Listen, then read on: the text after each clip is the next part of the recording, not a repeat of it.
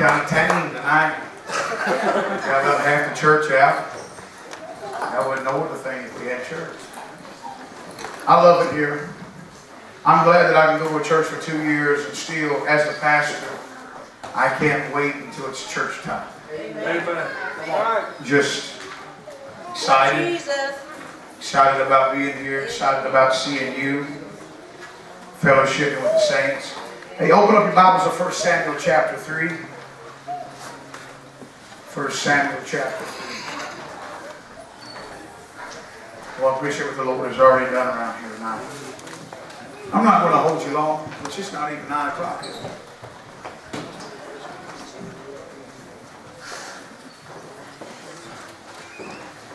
First Samuel chapter 3. Would y'all give me 30 minutes? Anybody? Raise your hand. Throw your hand up. 30 minutes. 4 or 5 hours. That's longer than that. I had about 12. Raise your hand. I got at least 6 hours. If you'll give me 30 minutes and you'll help me.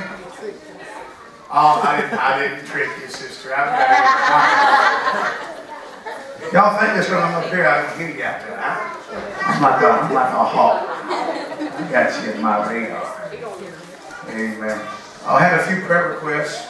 Brother Randy Welch is in need of prayer.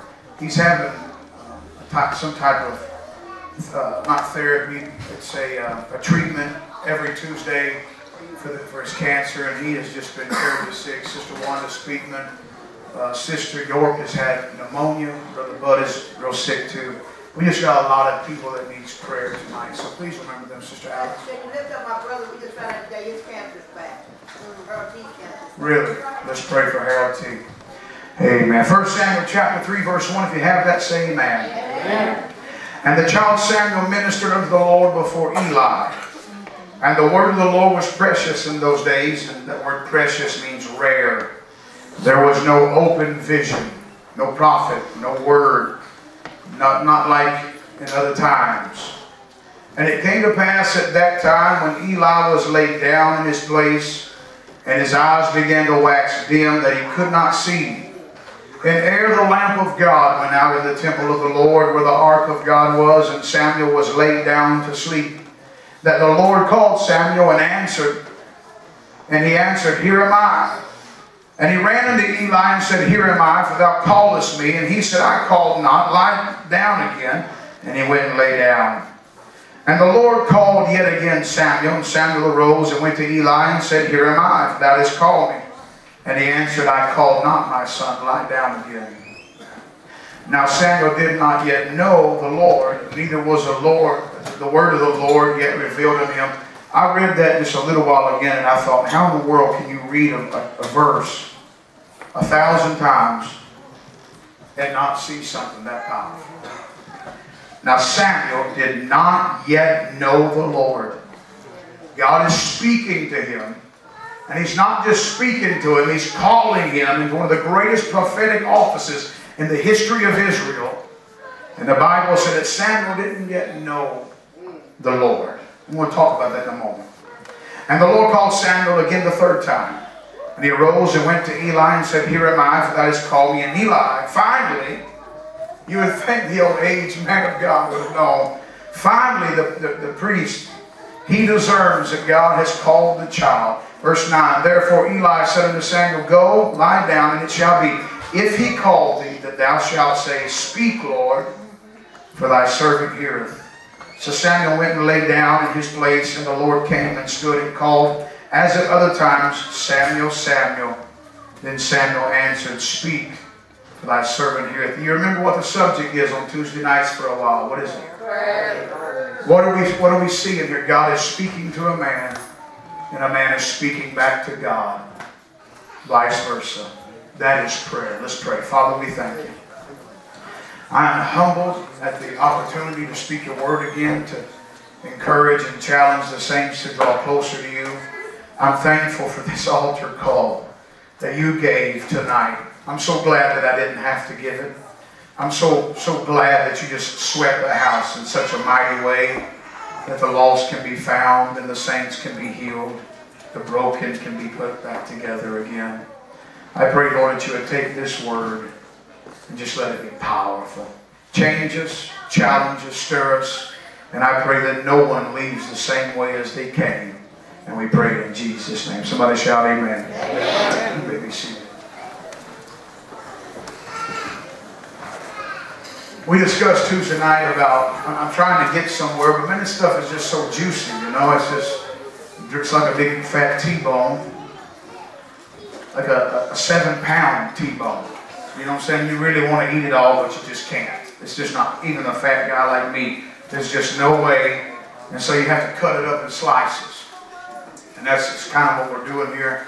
I'm going to try to move if I can. We discussed right before I closed out last Tuesday night about Adam and Eve in the Garden of Eden and how God came down and spoke with Adam and Eve. And it was the will of the Lord. Thank you, Pastor. It was the will of the Lord to talk to men. And I think we're discovering now that it's God's will to speak to us. Yeah. To me, that's a flattering thing. You know, it's... A lot of people say, well, I know, Brother David, I remember when I was in Florida, I was always getting... Now, folks don't drop my name much anymore. It's not a good thing. You know, it's just one of them things. When I was in Florida, they dropped my name a lot. And I had pastors from all over the country, literally, maybe a dozen times or more. They say, Brother so-and-so is coming by, and he said you and him was best buds. And I said, Brother who?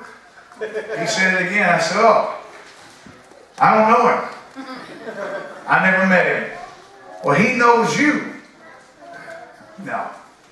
I remember one year at a youth camp, one of the members I pastored, he spent about an hour out in the parking lot after church one night, and this fella was telling him about all the experiences that me and him had, he and I.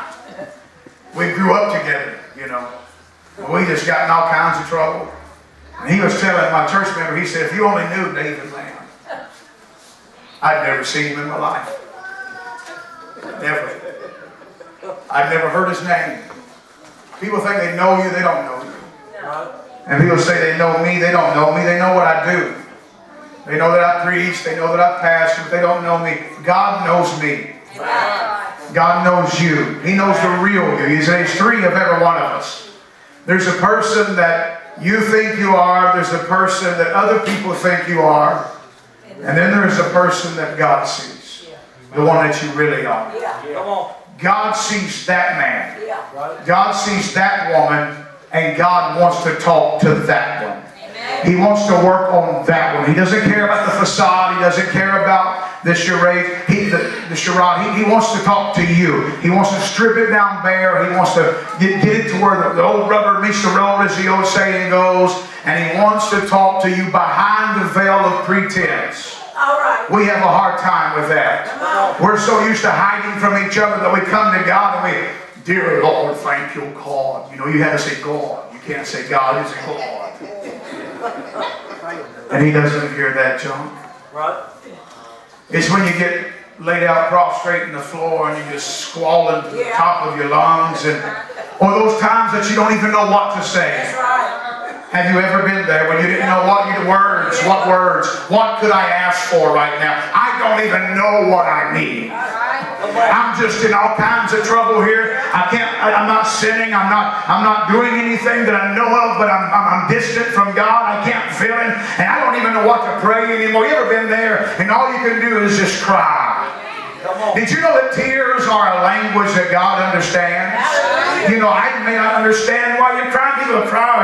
Folk will come in and they'll be torn all to pieces. And I'm just in a place now that I don't have any time to mess around. So I'll just come to you and say, are you mad at me? You say, no. Because I don't always understand your tears. But God understands them. And He wants to talk to you. Now, in our text here that I read to you, we're reading about a young child. I don't know exactly how old he is. Very young, but his mother was barren. Hannah could not have a child, and she would go to the temple every day, and she would just cry, and she would weep. And this poor old priest Eli, I tell you, he's a real mess. I don't have time. Time would fail me tonight, especially if I want to go 40 an hour or whatever y'all told me I could go. I don't have time. Eli has lost his discernment. Eli has lost his head. Eli is a high priest, but Eli is He's not the man that he should be. He doesn't recognize this burden that Hannah has. He thinks that she's drunk. Yeah. She said, I'm not drunk, I'm barren. I want a son. And God opens her womb. She has a child named Samuel. And she had made a vow to God that if you give me a man child, I'll give him back to you.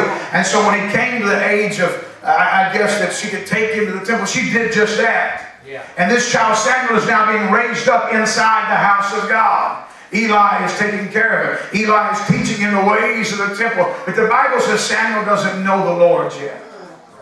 There's no open vision. There's no prophets that God can trust. There's nobody that he can put his word in their mouth. And so this young man is something special.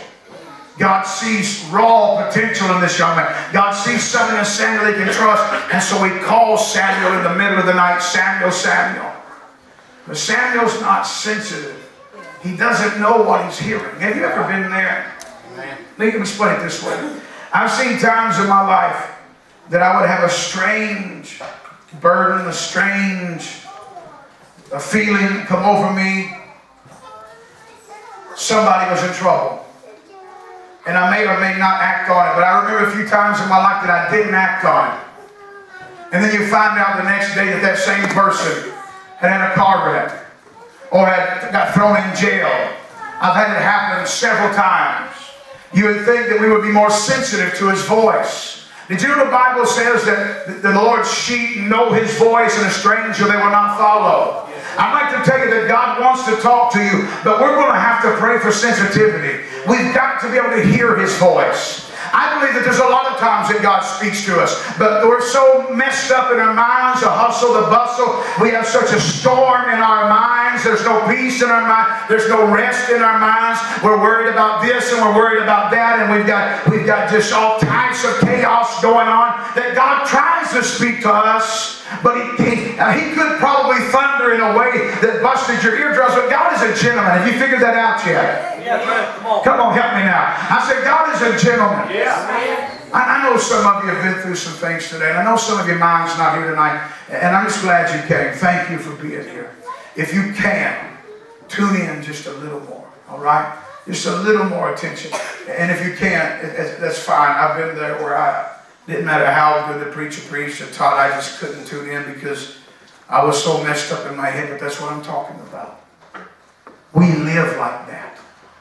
We go months like that. We go days like that. That ought to be the exception, not the rule. We should have our minds stayed on God. And if we have our minds stayed on God, what happens? We have perfect peace according to the Word of God. That's right. You know, that is one of the things that I can't really believe that we've not heard taught more.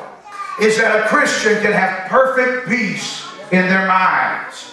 I don't mean, you know, this is what we were programming, and I think you'll see what I'm telling the truth. When I say this, whether inadvertently or whether it was intentionally, mostly it was inadvertently. They didn't mean to. It was the way Mama was. It was the way Grandpa was. It was the way Aunt Lucy was. Uncle Billy. They taught us that the only way to have real peace was for there to be no war. Right. Come on. Think about it. All the battle has to cease. Can't be anybody lying on you. Can't be nobody spreading lies on you, rumors on you. You have to have some money in your pocket to have real peace. You can't have bills stacked up higher than your money and have peace. If you've got sickness, you can't have peace. That is kind of the way I was programmed to believe, because everybody in my life, if anything bad happened, they fell apart. I know people that as soon as the enemy puts a little bit of heat on, the first thing they do is they don't go to church. Come on. Well, I have too much on my mind. Yeah. Come on. That's right. When my heart is overwhelmed, lead me to the rock that is higher than I. Come on. But we've been programmed that the only way to have real peace is to have no warfare. But the problem with that is there's going to be very few times, very few moments in your life that hell is not going to be raging against you. Come on. We're in a war. Yeah. Yes, we are. You didn't join the Boy Scouts, brother. Sister, you didn't join the Girl Scouts. I tell my baby, sell some cookies now. Preach it. When you said, I do, yes sir, I will, you decided to join the greatest army, the greatest fighting force that has ever been known. Come on. And I promise you there's lots of casualties. Not everybody has survived. Not everybody has made it. A lot of folks have fallen short. A lot of folks have died on the battlefield. A lot of people started in this race, started in this fight, they ended up in hell. Come on. A lot of casualties. Just because you prayed on an altar, just because you came to church last week, just because you tithed, just because you did all these things, that doesn't mean that you're going to go to heaven. You've got to get a relationship with God that is unquenchable, unshakable. You've got to get a relationship with God that is unmovable. And you can have that. But you're going to have to become sensitive to God. Because there's been times that God has answered deep prayers and nobody knew about. Some of those prayers that I whispered underneath my breath. Because some of the prayers that I prayed, I was almost scared to pray them. I'm not going to elaborate. Some of you probably know what I'm talking about. And so I just kind of whispered underneath my breath. And then 2 months later, it happened. You ever had that happen? Have you ever thought something just real radical and you was afraid to even mention it out loud because somebody would lock you up and then God did it? And it had to be Him. Because God is sensitive to us. But a lot of times we're not sensitive to Him. It's the reason I keep addressing the issue of depression. It is a powerful spirit. Now there is a physical element to that, but there is a powerful spirit of depression. Powerful. And the main purpose of a spirit of depression is to engulf you in darkness and blackness. Where all you see is blackness. All you see is darkness. Now God can speak to you and God will speak to you. But a lot of times our mind is so cluttered that God cannot. And so He speaks to us and we don't even know it's Him. And we run around saying, I want God to talk to me. I want God to speak to me. I want God to hear me. And God is calling your name. Samuel, Samuel. Samuel, Samuel. He spoke to you in a sign. He spoke to you in His Word. Have you ever had God speak to you in His Word? Oh, yeah. In fact, I think it's a tragedy that that is not the primary way that God speaks to us. Right. I believe in prophecy, don't you? I do. I believe in prophecy. But I'll tell you what. I would rather have a scripture. Amen. Right. Yes. And I don't mean any offense to you or anybody. We heard a powerful prophecy just Sunday. Was it Sunday? Powerful. My hair stood up and I wasn't even getting prophesied to. And I'm confident the man of God. As good as I can confident any man. Period. But this word, I know. I don't have to ask. I don't have to survey its ways, its life. I don't have to survey anything. When God gives you a word out of this book, you have no doubt. Hallelujah. I had no doubt Sunday, don't get me wrong. But Brother Greg is going to agree with what I'm saying here. He would much rather have a scripture than even old pastor. The Word of God's powerful. We can get answers from the Word, but if we're not sensitive, we're going to miss it. We're going to miss it. We've had God speak to us over and over and over and over, and we're not sensitive enough. I need you to listen to me. And I don't know how messed up your mind is tonight. Boy, I feel it. It's strong in the house. A lot of messed up heads. Maybe that's the reason I'm talking like I'm talking. You need to... Now, when I say this, I'm not saying this in a sarcastic way. We need to grow up. Amen. All right. Amen. Okay, I don't mean that. You're going to grow up. We need to mature. Yeah. Okay, I think before next week is that I'm going to be done with discipleship 201. All right. Yes, sir. And I want to talk about being an ambassador. And in order to talk about discipleship and being an ambassador, I had to first explain the fact that a new convert in Christ is to receive milk. Yeah. A babe in Christ, milk. Yes. The milk of the Word. The most basic principles, the fundamental doctrines of Christ. But saints of God, I'm telling you, have you ever seen a bearded male walking around with a bottle in his mouth? No. Come on, man. I haven't either. Thank you, Jesus. I have seen some 7, 8, 9, 10-year-olds sucking on bottles and stuff and wearing bibs. That was a little weird to me. Why? It wasn't weird when they were 3 months old. Do you have a problem with a 6-month-old baby wearing diapers and bibs and drinking bottles and sucking pacifiers? Has anybody got a problem with that? Because it's natural. It's natural.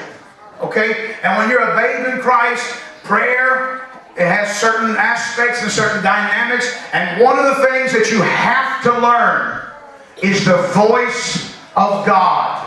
You've got to learn the voice of God. I mean, we're up here teaching all kinds of stuff, and we'll have people doing stuff, and you know, the right leg in, and put your right leg out, put the right leg, do the hokey pokey, and we don't teach people how to hear the voice of God. We have more faith in our own preaching and teaching than we do in God's ability to teach His own children. But one of the reasons preachers and teachers are so prone, you know, oh Lord, I've got to stop right there because I'm just about got in a lot of trouble. And I need to say that, but I don't know how to say it. Come on. All right. Just forget it. You know why teachers get so frustrated? And they come in here and they just pound and beat. They throw the Bible. They get their water bottle and try to hit you in the head. It's because they're not adequate enough. They're not anointed enough. They're not studied enough to teach the people the Word of God. Amen. And so they get mad. You know how it is when you get frustrated. Are you stupid? Now who's stupid?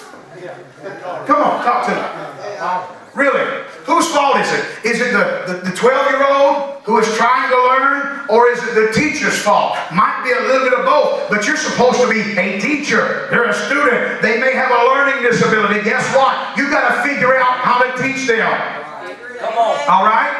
I'm a child in Christ. I'm an elder in Christ. It doesn't matter who you are. You need to know the voice of God. But the more that you grow in Him, the more sensitive you should become to His voice. You should be able to hear Him in the middle of a storm. If you've been serving the Lord for 5, 10 years, there ought to be no question as whose voice is speaking to you. If there's 10,000 voices, if there's 1,000,000 voices, and they're pulling you this way, and they're pulling you that way, when He speaks, you ought to know that voice just like that. I've come across a lot of people that know some about His Word, but they don't really know His voice. And there is a difference. There's been times that I quoted His Word, but the Word didn't get me through, but I heard His voice, and His voice was more real at that time than any scripture that I ever memorized. Now, I know it's the same. I know it's the same validity. I know it's the same power, the same authority, but I knew His voice, and it was real, and it was alive, and it was active. Amen. Sometimes, to my everlasting shame, I quote verses from here, but they don't really get in my spirit. Other times I just quote the word and it's on. It's boom, boom, boom, boom, boom. But the Lord anoints me to quote them. And you spit them out left and right. Yeah. There has to be a sensitivity to His voice. You've got to be able to hear Him. He's got to be able to calm you in the middle of chaos. Amen. As a babe in Christ, I don't have a problem with you running around with a pacifier in your mouth. I don't have a problem with somebody that's been saved for a year falling all apart and saying, oh, God don't love me no more, God's loving me. I don't have a problem with that. I mean, as long as you bounce back. Now, if you go crazy and you leave church, that's a problem. But I've seen young converts, new babes in Christ, who just didn't know where God was. They weren't tuned into His voice enough. And God was speaking to them, and they were still reaching, still going to church, still trying. And they were confused because they didn't know if God was speaking. They didn't know where God was at. And I'll be honest, I've been serving the Lord for a long time, and there's still times in my life I'm saying, God, where are you? Right. Anybody agree? Yeah. God, where are you? A babe in Christ, I understand that. But when I see elders, olders, aged, those that are full age, spending most of their life in uproar, in upheaval, in chaos, all the time, not knowing God's voice, not knowing His direction, 72 years old and don't know what God has got for you, 53, been saved for 78 years and don't know which direction God wants you to go. There's something wrong with that. We've got to become more sensitive to His voice. But the only way to do that is to be really concerned about His voice. You've got to want to learn His voice. I mean, really, very seldom am I fooled. I could hear 10 kids cry. But if I heard my child cry most of the time, I'm going to know my child's distinct voice over anybody else's. Are you all the same way? Amen. Amen. We need to be more sensitive to His voice. Because, you know, I've preached a lot, and I'm going to talk to you about this in later on, maybe the next Tuesday night. Probably not next Tuesday night. A life of prayer. A prayer life. These contrasting ideas. Life of prayer, prayer life, life of prayer, prayer life. Now we've been taught you need to pray, pray, pray, pray, pray. I would agree with that. Yeah. I teach that. Pray, pray, pray. Find time alone with God and pray. Seek His face. Yeah. Don't let a day go by that you don't find some place in solitude. Right. Shut the door, Jesus said, in your prayer closet. Shut everything out, all the influences out, and pray. But there's a truth that needs to be taught that's much more powerful than getting into a ritual of prayer. I've prayed thousands of hours, and I doubt God even heard any of it, because it was just motionless. It's just ritual. Not saying, praying. A conversation between you and God. There's a truth that needs to be spoken, and it's a truth that you're going to have to get if you're ever going to grow in Christ. And that is that we need a life of prayer. Where is that text? 1 Thessalonians 5:7. I think I got it here close. 5:17. The Apostle Paul said, pray without ceasing. Now, are we to suppose that that means that you need to build an altar and just carry it around, a literal altar, and carry it around on your back all the time and just pray, oh Lord, when you get fired from every job, you can't even really get your application filled out, can't go in for an interview because the whole time you're just praying in tongues. Somebody else said, well, that'd be good enough, it wouldn't. That's what Paul said. I speak in tongues more than you all, but I'd rather speak 5 words with understanding so you can edify, you can know, you can hear. There comes a point you got to come back down to earth, brothers and sisters. Amen. He's not saying pray on an altar 24 hours a day. He says have a mind of prayer, a spirit of prayer, an attitude of prayer. And I know that kind of sounds radical, and I know that we call people like that fanatics. But in the New Testament, they just call them Christians. Right. Amen. Are y'all that sleepy tonight? Yeah. We got any Folgers around here? Wake up and smell the coffee. I'm going to quit at 1:15, no matter where I'm at. I might start back up immediately after, but I'm going to quit. We need to grow in Christ. We need to mature in Him. You can't stay where you're at forever. I'll give you a year, give you 2 years, I'll give you as long as God will give you. I mean, I'm not the judge here. I'm not the great potentate who tells people how long they have. You know, like the one pastor said, bless the Lord, if they don't shape up in 30 days, I'm shipping them out. He needs to be shipped out. He needs to be shipped out. He needs to get saved.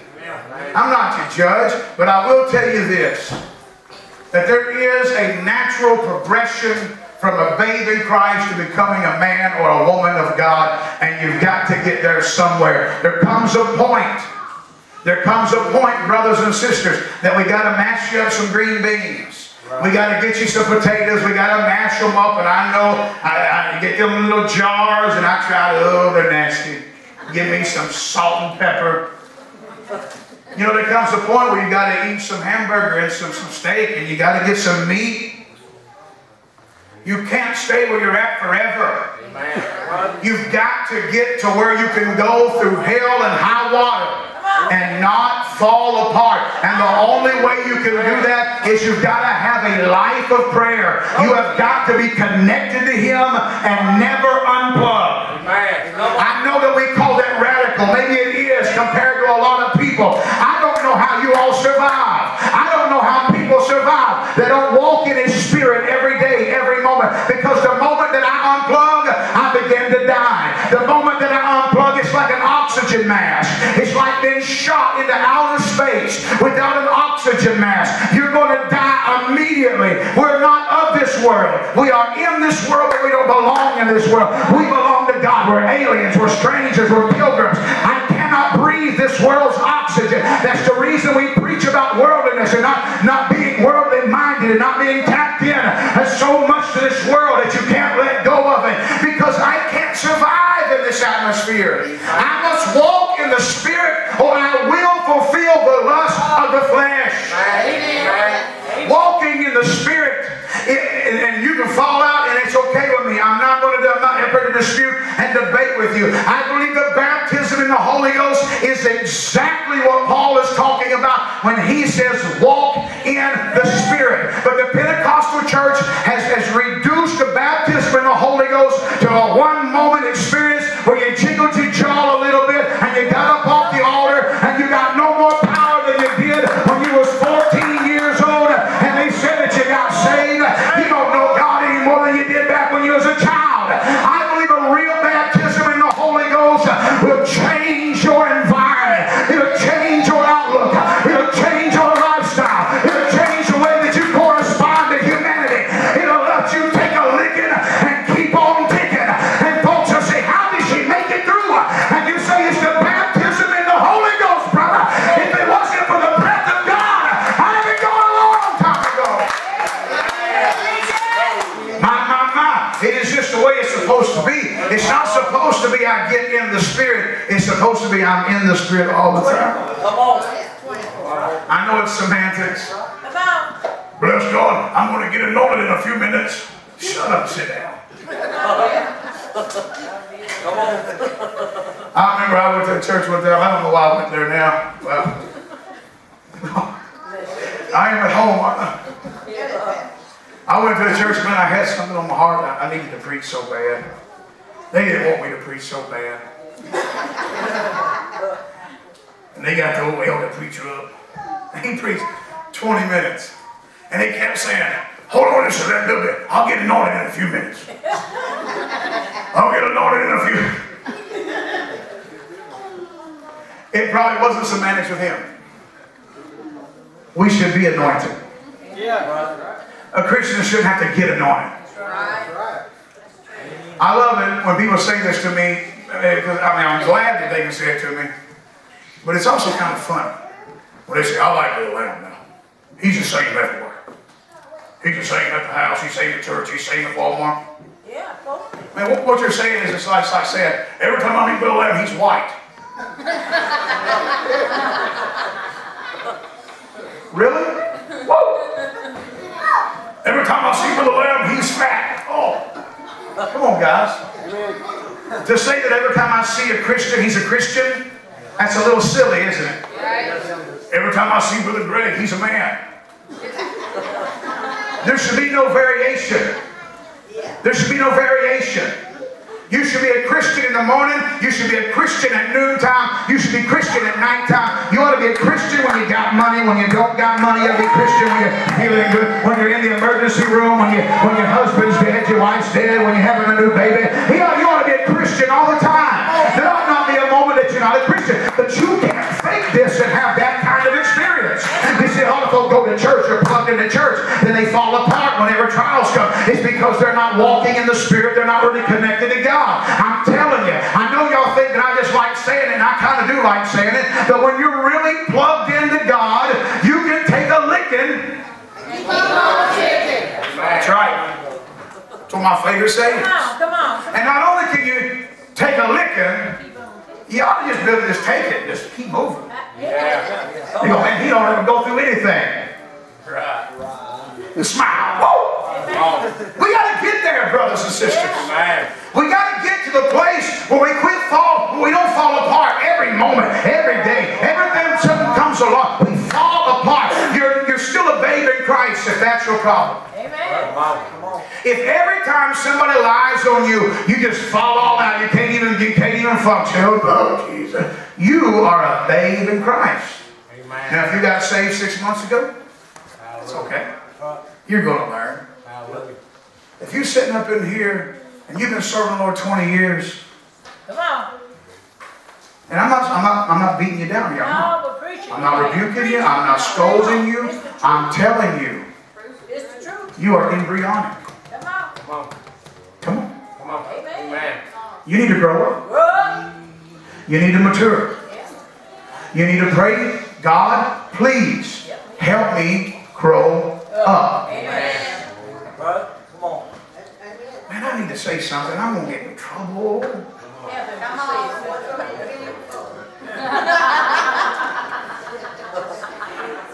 Go ahead. Man. All right. He's 20 years old. He's stout as an ox. He won't work a lick. And he's drawing food stamps. And he's on welfare. And he's on everything else. I think a 20-year-old man should be getting a job. Amen. Somebody say J-O-B. J-O-B. That ain't Job, that's job.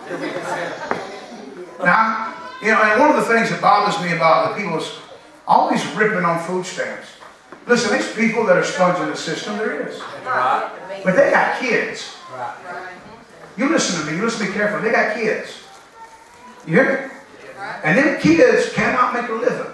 Them kids cannot feed themselves. So if I got to pay taxes to get little Junior some green beans and some good food, so be it. Stop complaining. It is what it is, okay? But when you're 20 years old and you're strong enough to get a job, go get a job. Work. Do like Brother Samuel. Chop down big trees. Load big loads of wood. Haul them jokers off like him and Brother Spencer do. It's the same way spiritually speaking. Am I in trouble? Did I get in trouble there? Was that okay? Spiritually speaking, if you're handicapped, like I was, I ain't going to go there. It took me a little while to get to where I needed to go. Right. Some of you weren't raised in a solid Bible-believing home. It took you a little while. Right.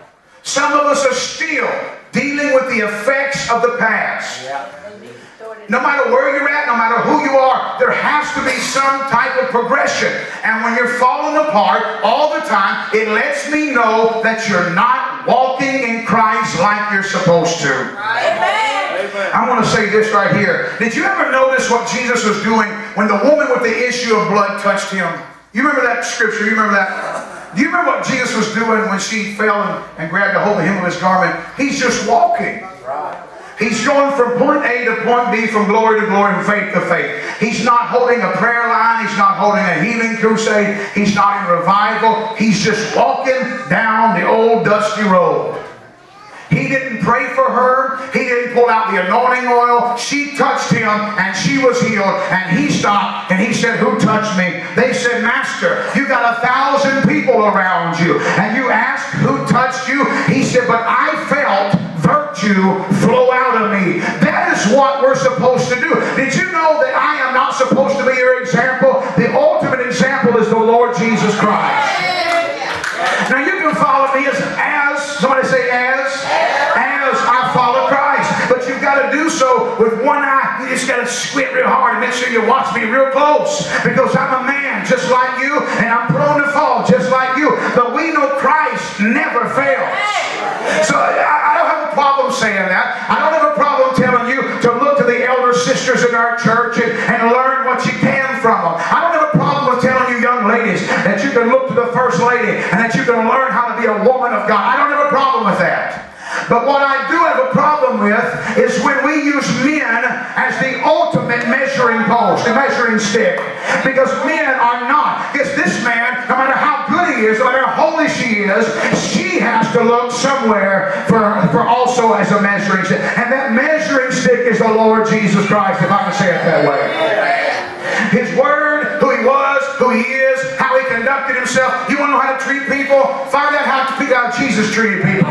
That's how you treat people, all right? And so when I see Jesus walking down the road, and he doesn't have to get the anointing all out, and he doesn't have to say, "Oh God, in the name of Jesus," and spit on them and rock and mess their hair all up and pray and dump 17 gallons of oil over it. He just walked in, but he is so anointed.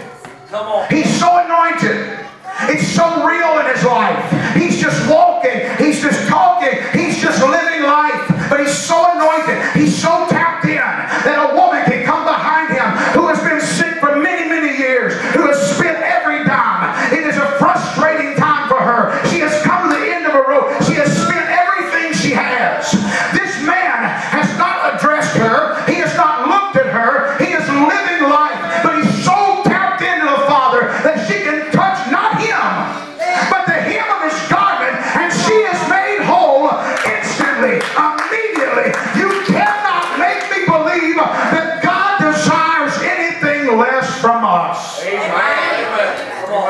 we're too tapped into this world. Oh, yeah. What a stupid saying, too heavenly minded be any earthly good. That's ridiculous. Yeah, you know, that's what they say. The more heavenly minded you are, the more earthly good you're going to be.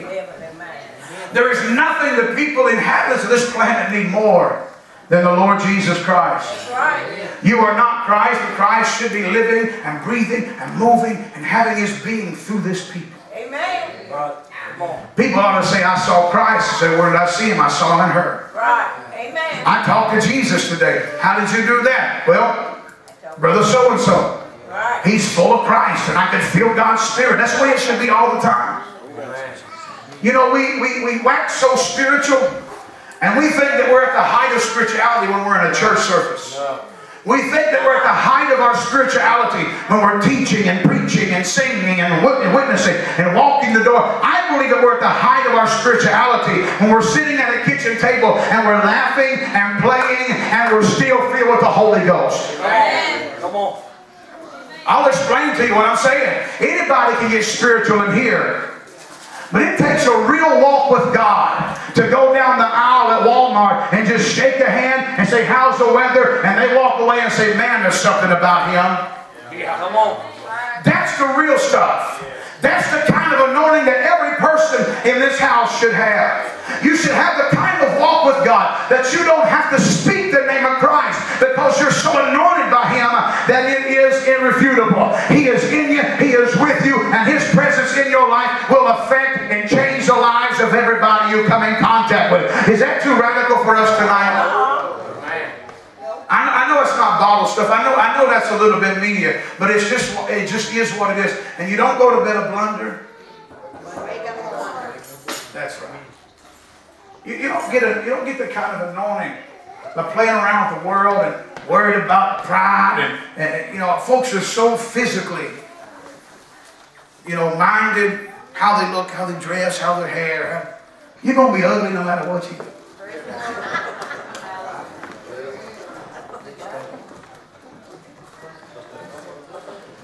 I really don't mean that, because I believe y'all are beautiful.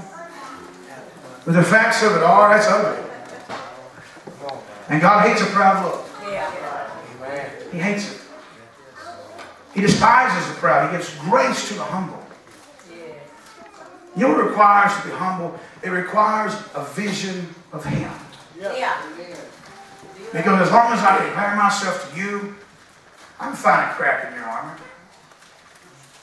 There's nobody in this house I can't find an area in. Just like there's not a person in this house that can't find something in me. Whether it's real, whether it's fabricated, whether it's just you don't like my attitude or the way I say something. Everyone in this house has got flaws. Amen. Yes, sir. Amen. On your best day, you're still really messed up. Yeah. I didn't have a whole lot of amens, but I'll just say it for amen, preacher. You're right. I know you guys. I know people. We're all messed up. Yeah. And if you was perfect, your wife would be crazy. And if your wife was perfect, then you'd be crazy. Everybody's got a monkey on the back. If not, then we wouldn't need a Savior, would we? You've got to be tapped into Christ to be humble. Because if you're tapped into Christ and you're always seeing Him, you're good and I love you, but you're nothing compared to Him. Amen. Shout amen. Amen. I said you're good, you're lovely, you're my favorite people, but you are nothing. You're nobody. Come on. You're absolutely zero. You're counterproductive compared to Him. Amen. He is perfect. Yes. He is flawless. Amen. He is infallible. I don't care how holy you think or how holy you actually are. You come into His presence, my brother, my sister. You will lay on your face and say, woe is me, for I am undone. That is the only way to be truly humble. There is a voluntary humility. The kind that's fake. You know what I'm talking about? Behold my humility. That's not real humility. Real humility comes from a brokenness, and it only comes through Christ. Jesus is our example. He is our example. Yes, He is. He's so full of the Holy Ghost that virtue flowed from Him even when He was aware of the woman approaching Him. This is what I mean by a life of prayer. I'm not telling you that every person that touches your coat's going to get healed. What I'm telling you is there's a deeper place in God that we all need to be striving to go to. Amen. David said in Psalm 57, verse 7, I'm going to have to apologize. I went 10 minutes beyond, and I don't know, somebody say he lied. I didn't mean to lie. I really planned on stopping at 30 minutes. Go ahead, Come on. But I just wanted to get through this particular point right here. Psalm 57, 7. I want you to commit this to memory. Folks will walk out and say, oh, he lied. He said he's going to quit in a minute. He preached 13 seconds longer. And really the fault lies in us. David said, my heart is fixed, O God. My heart is fixed. Doesn't mean my heart has been repaired or put back together. There's a nail right here. Big old hook. I think it'd probably hold me up. I'm not going to try it, but it probably wouldn't. I'd end up in a baptistry. That's the word picture that Psalm 57:7 is giving us. A nail in a sure place, fastened, concrete, unmovable. David said, my heart is fixed. No matter what happens, no matter what the issue is. What you see that? I just closed her up. Thank you, Jesus.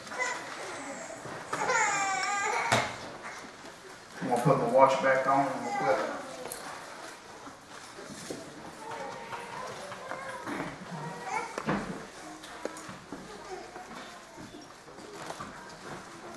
Do you know His voice? I want to challenge you before we go home tonight. You got to survey your life. Now, Stevie, I'm going to be honest with you, brother. If I heard that you said something bad about me, you would hurt me. Sammy, you could hurt me. Russell, you could drive me to power, brother. I know you wouldn't. I'm just saying. I am vulnerable to you. I have no walls. Brothers, I have no walls. You could hurt me. But these are my brothers and my sisters. I do that sometimes, and I get hurt a lot. They hurt me. But I love you that much, Sister Alice. I don't have any walls with you. Now, if I was to hear that you had badmouthed me and said bad things about me, I'd get over it. I'd keep preaching, but it hurt me. It would hurt me. But guys, there comes a point where you know who gossipers are. Yeah. You know the people that's going to talk about you. Come on. Yeah. Okay, watch this. I want you in your mind right now think of 3 people that talk about you all the time. Go ahead.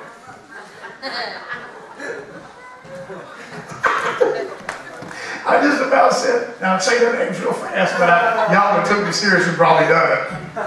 Don't do that. Okay. I want you to think about that person. And I want you to make a mental note of this. Number 1, they need God's mercy. Amen. They need to be saved.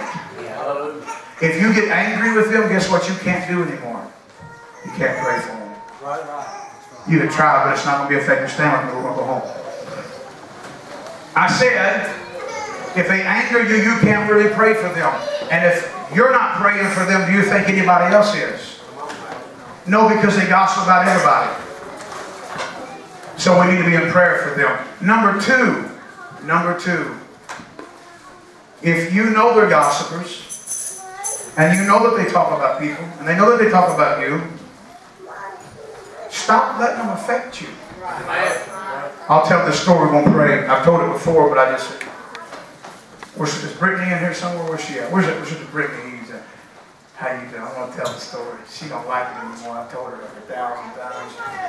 We had a trailer, double-wide trailer in Florida, and the kitchen and dining room was separated by a counter and some cabinets that hang down. So you could see through into the dining room. There was no walls. And that corner of that cabinet was sharp. Where's my wife? She run off? Yep. She hit her head on that cabinet every day for weeks. Bam! I thought, man, we're going to do something about that. Then one day it dawned on me. Them cabinets haven't moved the whole time, except when her head hit it, it got shook.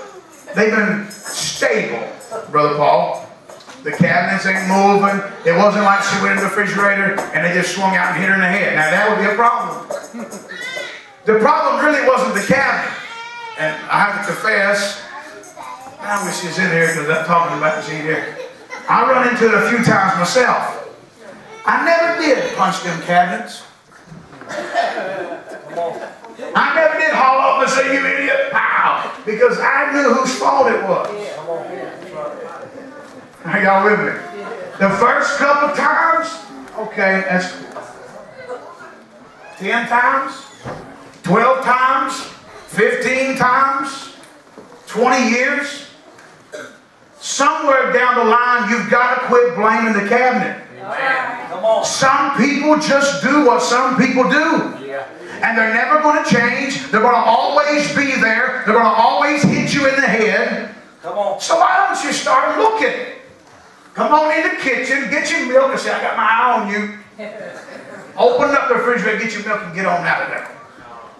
Stop letting people dictate your walk with God. Come on. Stop it. Stop letting people knock you out of victory and joy and peace. Get connected to Christ and stay connected to Christ. Let's pray. Father, we thank you. I thank you for the awesome opportunity to preach and teach your word. I thank you for the spirit in this house.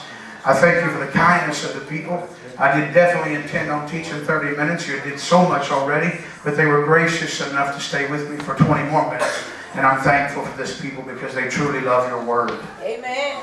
But God, we didn't just come in to hear teaching. We come to hear something that's going to change our life. I pray that from this moment forward, no matter what is said about the people in this house, no matter what phone call they get, that they will learn to brush it off.